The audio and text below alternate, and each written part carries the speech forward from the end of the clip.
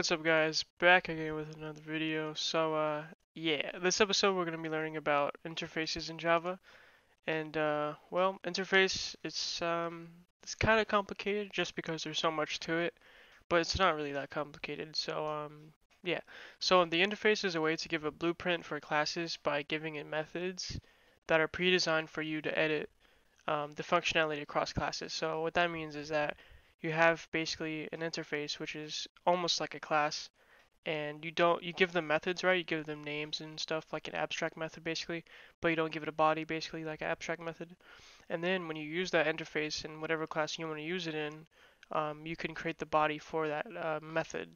And then if you use it in another class, you can create a different body for that same method. So you're basically overloading a method, I guess. It's like an abstract overloaded method. It's really weird, but you'll see it's pretty simple. So multiple classes can have the same interface, but the way the methods of the interfaces are carried out can be different. So yeah, they're very similar to abstract classes. So the way I like to think of it is like a custom superclass. You have a bunch of classes with common methods. So what you do is you take them out and put them in take the methods out and put them in an interface, then implement the interface into those same classes and add the methods back in. But this time you can customize the methods and they all have the same name though. So yeah, I mean, yeah. So to make an interface, you would do it the same way as you make a class. So let's go ahead and yeah, we'll make a new class first. So new Java class. We'll give it a name of wolf. I like wolves a lot. Okay, so we have the wolf class. And we'll make another one actually. We'll call this one polar bear. I love polar bears. Okay, cool. So polar bear and wolf both have things in common, obviously. So usually you maybe give them a superclass of like animal, but this time we're gonna make a interface of animal. So if you're wondering how to make an interface, just click New Class, then click where it says Kind. You change it to Interface. There we go. So now we can give it a name of Animal and treat it just like it's a class. Give it a capital A, of course. There we go. So now we have a new interface, and as you can see, these are all different, right? The green is an interface. It has an I, and these are classes because it has a C. Okay. So anyway, the interface we can, like I said, make multiple methods in it. So we're going to give it a method that you want to serve some common function for these animals. So what can animals do? What can both these animals do that they have in common? They can walk. Let's do move. That's more broad. Move. Because if it was a snake, snakes they can't walk, but they can slither. So move would be more broad and it'd make more sense. So void move, and just like that, just like you'd make an abstract method, I believe. So yeah, you don't give it a body, so you just end it like that. So let's try giving it a body. We just get an error. We can't do that. See, it says interface abstract methods can't have a body. So it literally is an abstract method, I guess. So there we go. So we have move, right? So that's all good, right? But let's go ahead and create another one, by the way. So void. Um, so it can move. It can. Let's do die. That's kind of dark, but oh well. So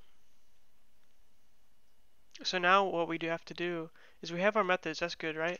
But we have to link it to our classes before we're able to use these methods. Okay. So wolf, how we would implement this is actually by doing implements, and then the interface name. So animal, oops, animal, like that. So we get an error here because you have to, once you implement an interface, you have to add the methods that are inside of it. You have to add these. And why? Well, we didn't give it a body, so that's why we have to add them. So we have to override them and give them a body, basically. Okay. So we have void move, so we have to add that one. Move public void move. It has to be public void. It has to be public. I mean. So anyway, so we have it here. So now we have to do is implement the method. So that's just giving it a body, right?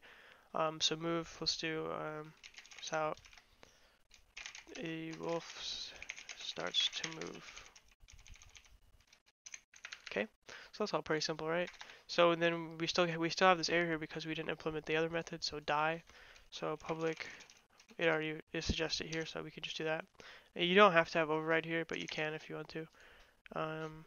So the wolf has perished. Right? All very simple. And get the hell out of my face. So there we go, the error has gone away and we have our new methods here, right? But let's go ahead and do the same for polar bear. Implements animal, it's all the same thing, right? And we get the error, of course, so we have to implement the method. So public void move, the polar bear starts to move slowly. So we don't get an error because it's overriding, basically, not overriding, but, yeah, I don't even know what I'm trying to say, but anyway. So let's add the second one. Oops, not good. It died. Just keep it simple. Okay, so there we go. We have our methods here again too. And so yeah, all is good right there. And yeah, so we can go ahead and make our objects like normal, right? So wolf1, or let's do animal1 equals new wolf. There we go. And then do polar bear animal2 equals new polar bear. There we go. Pretty cool. So let's do our methods here. Let's call them. So animal1 dot move, and then animal2 dot move. And let's do animal1 dot die, animal2 dot die. There we go. So now we have our method. So let's test it out.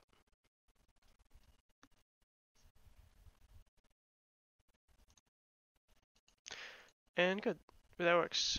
So we get all the things that we wanted, right? And yeah, so by the way, it does have to be public. I just remembered it does have to be public whenever you implement the methods from your interfaces. So anyway, but let's say we have another interface. How would we add it? You just do comma and then add the name of the segment. So animals, you know, if that was the name of another interface. So that's how we would add another interface, okay?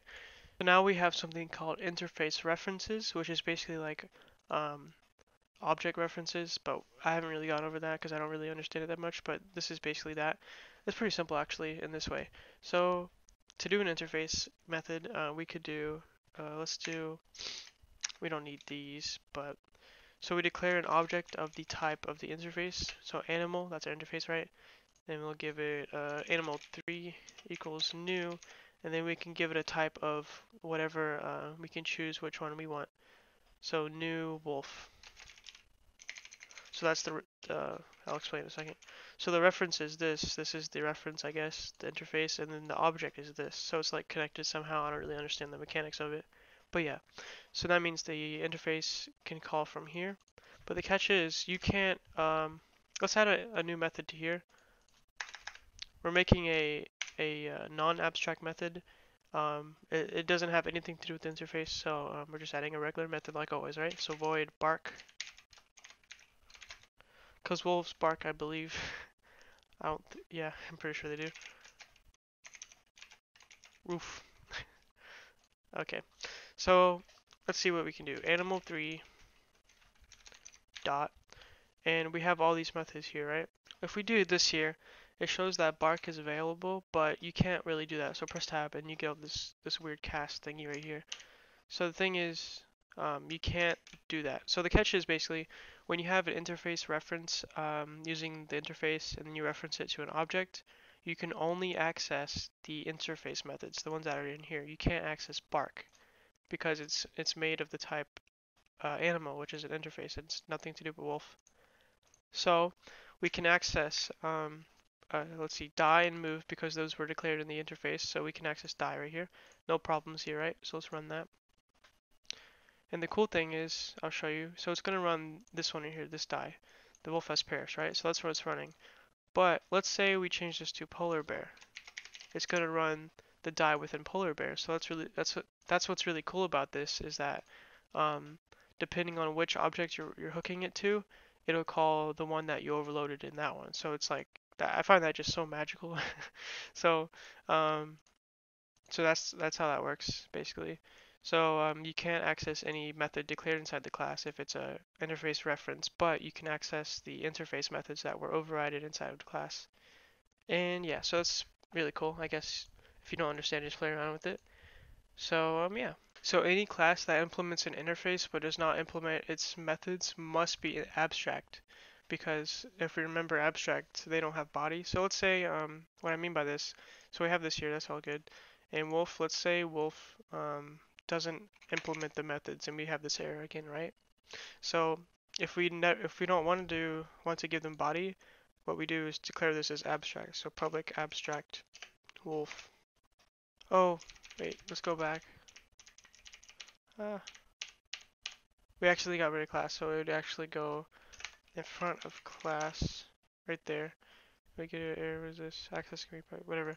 So we have it before class abstract class, and we can still have this. This doesn't have to be if we remember, it can still have an abstract class can still have concrete methods, but the interface things in here, they didn't have to be declared. They didn't have to be implemented. They didn't have to have a body basically. So if it's abstract, you don't have to implement these methods. But if it has a subclass and it's not abstract, it will have to implement those methods basically.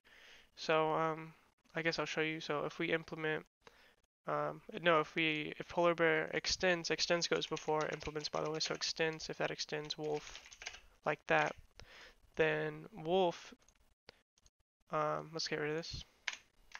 We get an error because since wolf is the superclass of polar bear, let's get rid of this actually.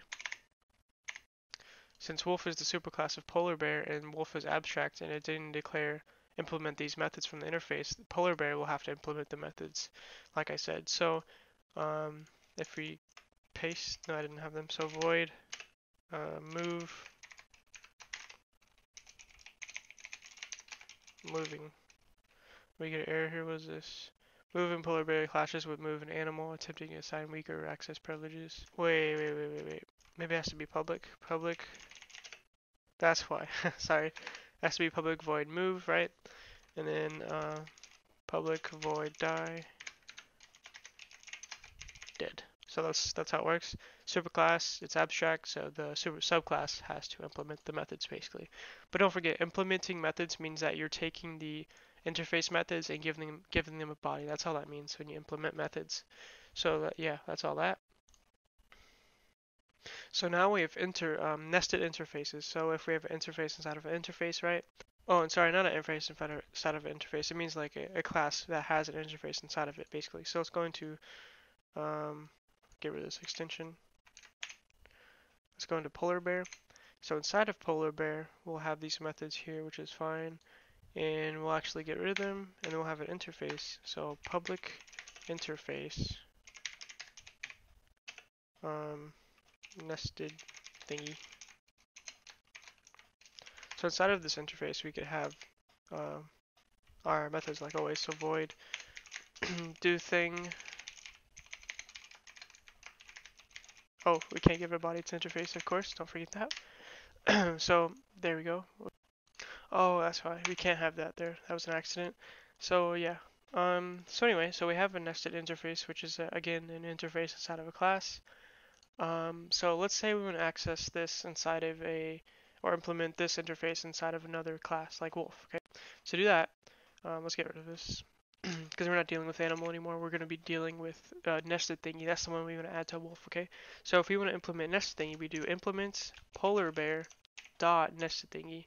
So the class name dot and then the interface name. So that's how we would access the. Let's get rid of this. So now we have an error because we didn't implement what was it called? Do thing. So we have to implement do thing. Public void do thing. Thing done. So there we go. Yeah, so that's pretty simple, right? You just put the class name and then the interface if you do that, right? So yeah, now we have interface variables. So yeah, sorry about this episode length. It's very extensive, but we're almost done. So for interface variables, let's go back to animal.